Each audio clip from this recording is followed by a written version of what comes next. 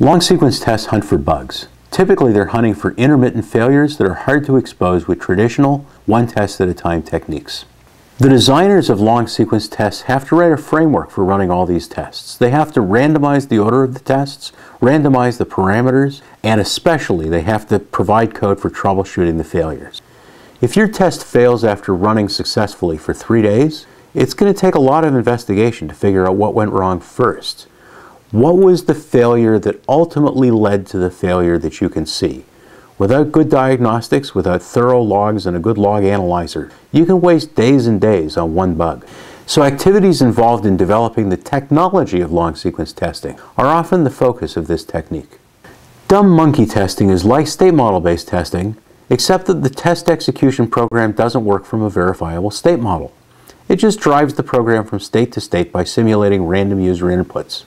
Testing continues until the program crashes or it fails in some other obvious way. We already looked at performance, stress, and load testing as risk-based techniques.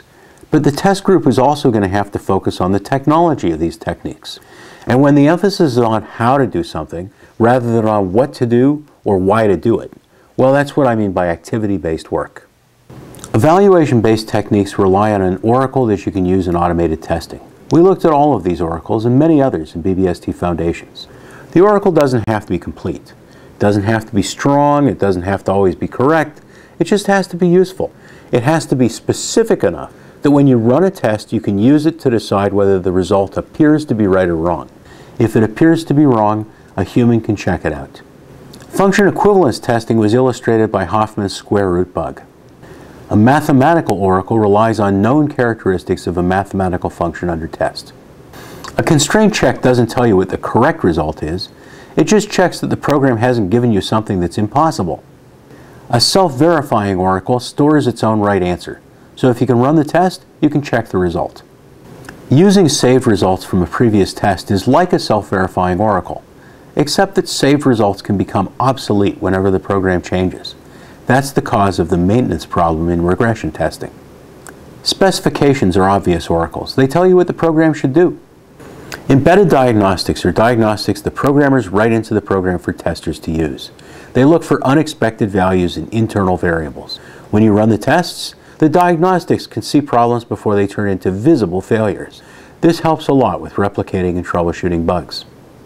A state model predicts what the program will do, what state it'll go to in response to an input or an event. You can use a state model as an oracle if you have a way to check whether the program reached the predicted state. Now we'll look at desired results.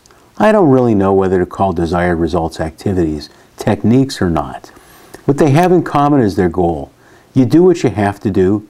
Usually you do the minimum that you have to do in order to certify, to sign some piece of paper, that the program meets some requirement. For example, in build verification testing, you test to certify that the program is stable enough to test. You can run demonstrations, and before that you can test to make sure that the demonstrations will work. User acceptance tests demonstrate that the product meets contractual requirements. And certification tests demonstrate that the product conforms to a standard. So let's sum up Lecture 1. You should know what function tests are. You should have an idea of how to tour a program to find most of its functions. You should have a clear enough idea of this that you should be able to practice on your own to get good at it. You should also be familiar with our classification structure. For example, if someone describes a technique to you, you should be able to figure out whether it's risk-focused or not. And if it's not risk-focused, you should be able to figure out how to extend it to make it risk-focused.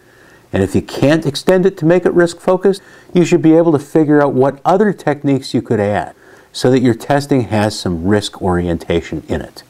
It might take you a while to get good at this way of thinking, but you should understand it well enough now to talk about it with someone else and to work with them to try it on the software that you're testing.